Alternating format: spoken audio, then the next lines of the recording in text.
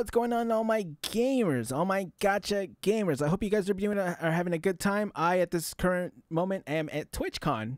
I hope you guys are having a good time. Anyways, chat, the worst gacha Crashouts, Volume 2. I believe this is actually Blaze doing a serious video. I want to hear what he has to say, and let's watch it. To get serious. Oh, no, please make more. These are so funny, but do one where it's like legitimate. Actually document every Blazecine.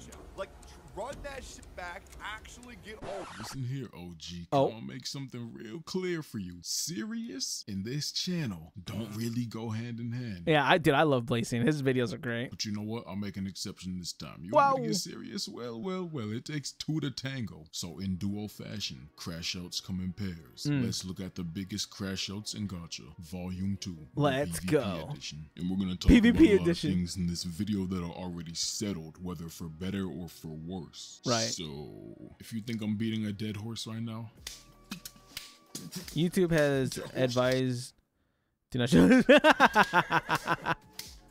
yeah, I beat the brakes off that dead horse. Also, if anyone couldn't tell by my voice that I'm sick, yeah, I'm sick. So damn, bear with feels me. bad, dog. And Tecton are two content creators who could be thought of as a few of the pioneers for the whole Gacha space. Some of the OG founding fathers of the where big community boys, has bro. progressed or regressed to now. But when you take the overly cautious hero and mix them with a blunt and brash tsundere who will never admit that he's a tsundere, you end up with a questionable relationship. See, MTash has already stated in the past that when talking to Tecton, he's treading on thin ice and moving carefully around him. Man, and I have been on eggshells for years. On the other hand, for years, bro, that's no way to have a friendship, dog. You gotta be able to talk to your boys.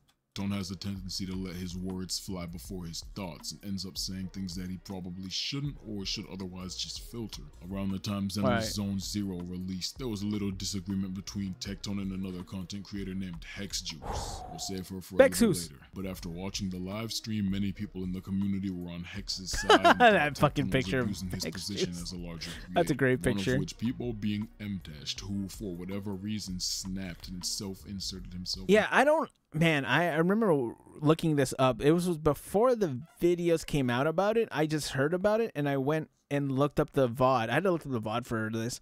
I remember I was like listening to it happen when I was like playing Escape from Tarkov. Man, I wasn't there in the live stream or anything, and it just felt uncomfortable standing there playing Tarkov by myself and like in the middle of the night alone. I was like, man, I feel like I'm intruding on something. This feels really uncomfortable.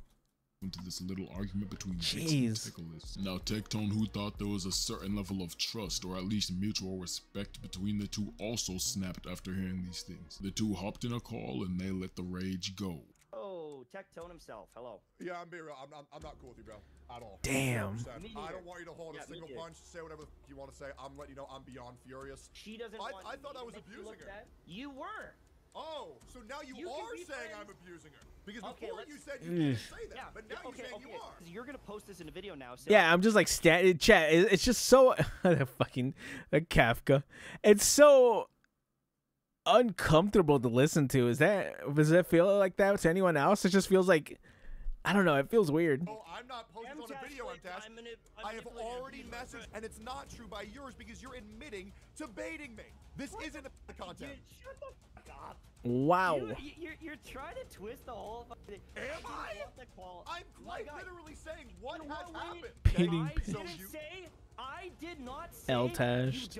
I'm like reading the chat. I when this happened, I like looked anywhere else but like on the actual screen. To your friend. And when she disagrees. So twisting my words. When she disagrees. Man. Not only was there a mutual crashing out, but a mutual falling out, as after that, Tecton and MTash don't seem to be on friendly terms anymore, at least not publicly. There's no knowing what goes on behind closed doors. Is that as far Shinya? as crashing out goes in Love PvP, and deep dick. MTash and Tecton are both offenders.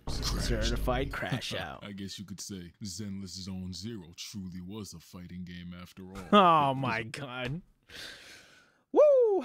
Man, you want to talk about a game that is not fighting game related? Shout out to Zone Zero. No, I said we'd speak on Hex Juice later. Bexus. So I think now's a fitting time while it's still Is that Giga? I love Giga. That's not related. I'm sorry. Go ahead. fresh. Hex Juice is brash, blunt, maybe a bit short-tempered, and very hot-headed. But all things considered, And she's loud. Chat. I don't like loud people. No, I love Hex Juice. I love it. Now let it be known, Hex Juice is one of my favorite people in the gacha space, but I'm gonna put bias aside for this entry by letting you know off rip that Hex Juice, despite being one of the newer up-and-coming creators around here, is still one of the biggest repeat offenders of Crashouts. Now, keeping in the PvP theme, let's narrow down a little bit to one of Hex Juice's Hex's old model. Wow, I remember when I first found her, she still had this model and she still had this background where the chat went across this way. I still remember this. Dramas, and one Now, I don't want to be like, oh, I've been watching Hex Juice for years. No. I think I found her probably the week or two before she debuted her new model, like around the time that the tech something happened, which I want to say was 2 weeks, 3 weeks, something like that. Many of you likely found her through Tao or Yelan Slave Tao is somebody maybe a bit deranged. I'd be a hypocrite to press him on it though, because when it comes to trolling, you have no idea how far or long I'll commit. This one was such a wild thing because if Tao had never done this, no one would have ever. Or he would have still been, he still probably could have been uploading today and getting like decent video views or something like that. But it's just like after that, I don't understand what the point was. It just destroyed his career, and the homie Bimu, like it just destroyed both the reputations. I don't to this day understand what was the benefit they were looking for. I think Tao's someone who was somewhat funny and had potential, but his execution is just atrocious. See, he made a creative smash tier list, which is kind of weird, I'm not gonna lie. In said video, he said the following about Hex Juice. Okay, just looks like your standard, normal, completely original Genshin YouTube channel. That's definitely not using the faces and names of larger content creators to boost her own viewership because she knows she can't get much by herself. Now, Hex didn't take lightly to that at all. Honestly, I understand why, because compared to the rest of the video, this specific portion felt a little bit malicious. It would obviously be felt fair a little if Hex personal. used to be upset after having her content spat on and being reduced to glazing, while she herself was just reduced to, well, female. Hex responded, then Tao made a couple disingenuous apologies, then he got called out by VXV Fiction and Tectone Live. Man, he probably would have, I don't know, the question that I still have is, would he have eventually crashed out like this in a way that would have ruined his career beforehand? Or after, if he never did it, he never came at Hex Juice, I wonder if he would have still had an outcome like this, because it's not like Hex Juice, something about her made him do this, so it's kind of weird. In his defense, even if you have a strong opinion on something, being put on the spot, especially in hostile territory, will make some people choke and fumble their words. But in the case of Tao, he just wouldn't apologize. Even if you don't feel wrong about what you said, you should feel bad about upsetting somebody else, right? Well, no, because after a countless cycle of crashing out from Hex Juice during this time, as well as Tao during the time, the drama more or less ended with him simply being excommunicated. Excommunicado. Inactive, and I don't know or really care why, but as far as PvP goes, this was the first PvP crash out that initially gave Hex Juice a big break, even though I was too lazy to go find the proper clips because they're borderline gone. Oh, wow. Hex Juice and Tao. Certified crash out. Our next crash out actually has a more appealing and satisfying conclusion, at least to some degree. Soul of the OG was a former miner and was strictly against the former miner guy. Making content on I remember him. Anywhere from guides to discussions to other videos he just liked making. His content was pretty informative and he clearly put a lot of thought into it rather than just brainless talk. Didn't he like constantly tweet about Tectone? I think that's what he did, right? That's the thing but as he's known for now. Dramas, Tectone did something, or at least that's what I know. Okay, I don't want to say that's what he's known for. I want to say that's what I know him for. It's me specifically. In this case, Tectone brought onto his stream a smaller content creator who also happened to be a former miner named Flip. Former miner, so funny. Why Flip is a YouTuber and not a streamer. He'd lose his words and thoughts as Tectone pressed him, and Soul didn't really like that. So Soul, seeing himself as a better speaker than Flip, called out Tectone and ended up going on stream himself. It wasn't bad at first, but it just got worse and worse as the minutes passed. Tectone, I guess I can follow your logic. They're not going to do what they don't want to do. Thanks. Do you like talking about meta? Do you want to talk about meta? I thought we weren't talking about meta. Oh my fucking god. I thought we were talking about quitting the game. We're talking about meta players versus casual players. The meta players? Have you guys ever met a girl before? Literally right now. What are you talking about?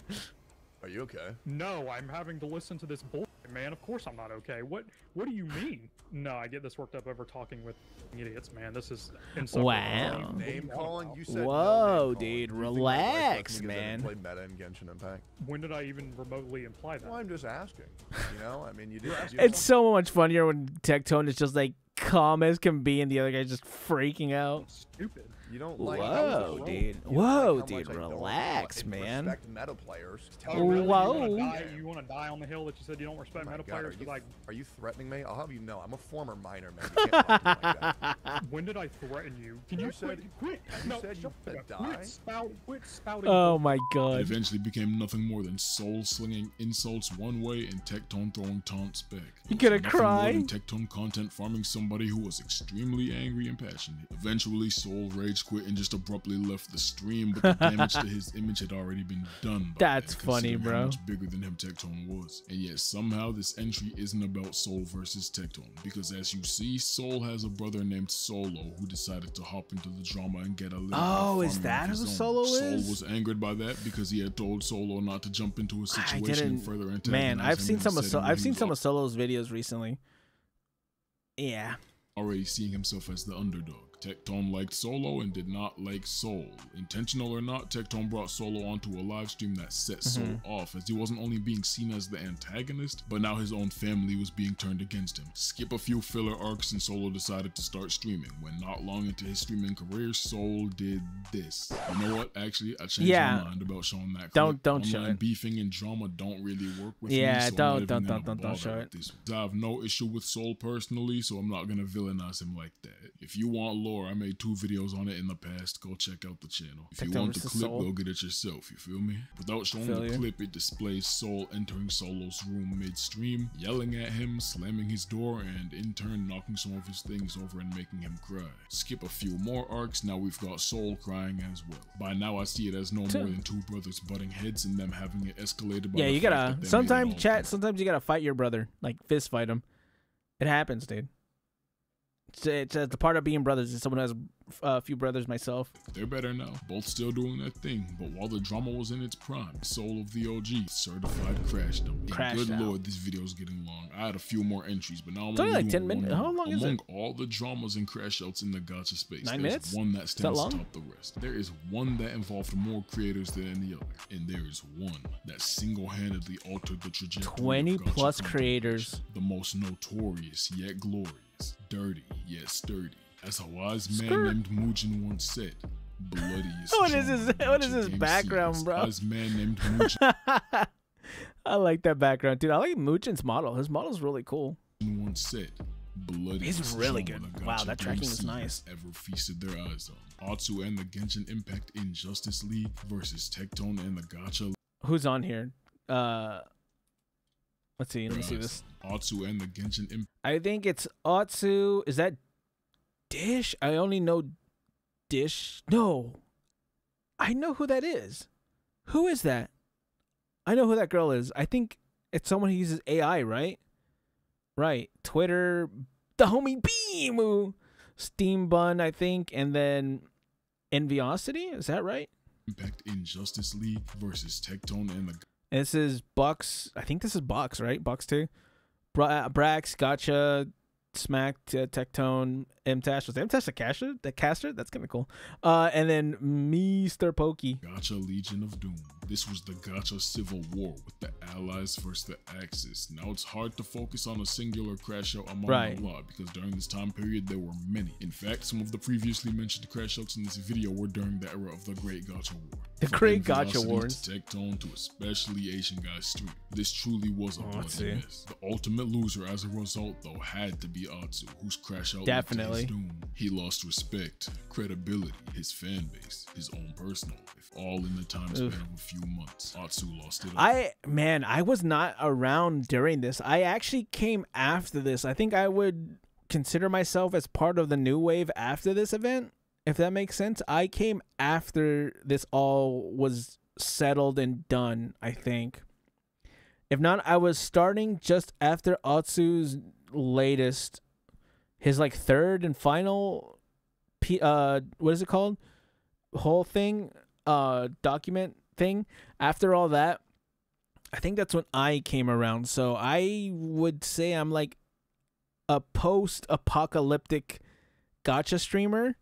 Man, I don't know how it would be to be around this. I don't think I could have handled it. I'm gonna be completely not handled it, but like I definitely would have pissed people off because I don't like to chat. Hey, chat, I ain't gonna sugarcoat it. Win Godfist, you know what I'm saying? Like I don't like to sugarcoat shit, and I feel like a lot of these gacha creators would have definitely they're like what I hear from them is that they were just, you know, they hid shit from each other and they sugarcoated things and they're just like lied to their audience. I don't know. It was kind of wild, but man, I only watched this from like afar. It's like watching an old tape of World War II today, Chad. It's like, damn, that's wild.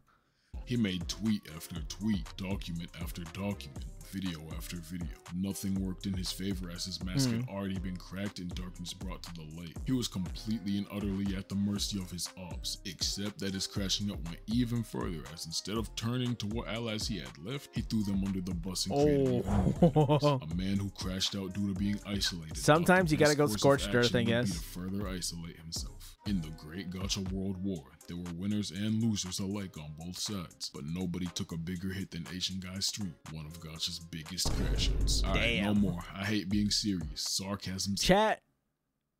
But Matt, you think there's gonna be I think nowadays the gacha community is in a pretty good spot, mostly just because a lot of the people left. It feels like a lot of those people on the losing end left. I think so. I can't think of anyone else who still streams, or maybe it's just because I mostly like to, I don't want to say, I guess the word associate is the right word. Associate myself on this side of the gacha space, which is Tectone, the space that Tectone resides over, you know what I'm saying? So it's like, you know, Techie Pokey, Gacha Smack, Hex Juice and all that. I'm on this side of the space. This is just, you know, I watch all these people on this side. That I don't know. I guess I'm on this side. If you were to put me in a direction of like the gacha space, I guess this side. The one person on this side who still likes Genshin. It's in my blood. Those are some of Gacha's most notorious crash outs. What it is, cuz? I'll have to spin back for a part 3 anytime soon in the future. I'm gonna catch y'all boys in the next one. Man, that was an insane video, dude. All this crash out and stuff. It's some wild stuff, chat. But you know, a lot of this stuff can be resolved if you just, you know, talk to your people, bro. Don't let anyone, you know, don't let shit slide, or not don't let shit slide, but you know, you gotta work it out with people around you. Anyways, chat. That's just what I think. I think crash outs can definitely be avoided if you just like talk to your friends. Anyways, comment, like, subscribe, chat, and I will catch you gamers in the next one. Bye.